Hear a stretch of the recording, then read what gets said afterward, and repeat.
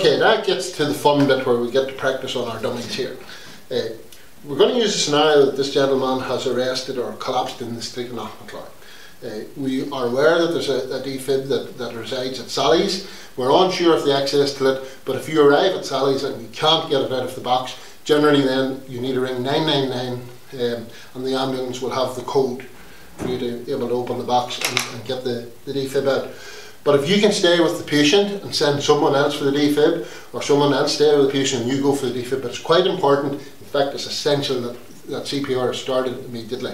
So I've sent someone off to Sally's for the defib and I'm going to stay in. After I've checked my patient, checked the area, I realise he's not breathing, I realise he has no pulse, so I'm stayed in with 2 rescue breaths and open his mouth, clear his airway, and then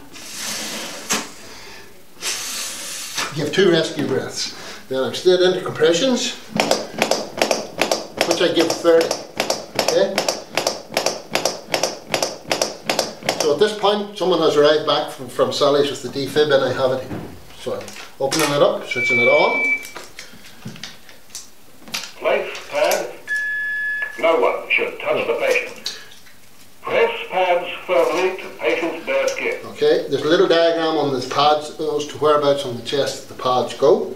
Make sure we'll put this one here and this one up here. From both pads. Okay. Pad so exactly as shown, when the pads make a connection, must not be touching clothing.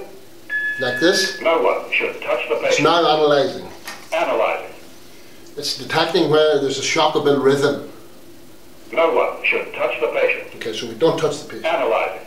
Shock advised. Okay, it's now advising a shock.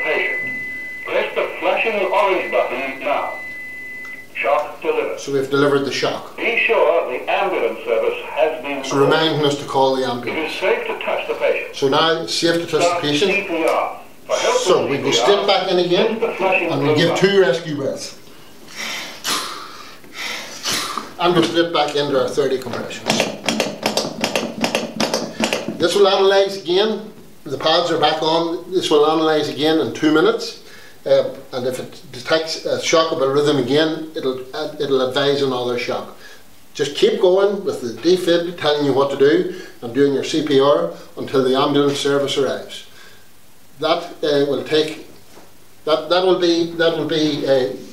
You must keep going.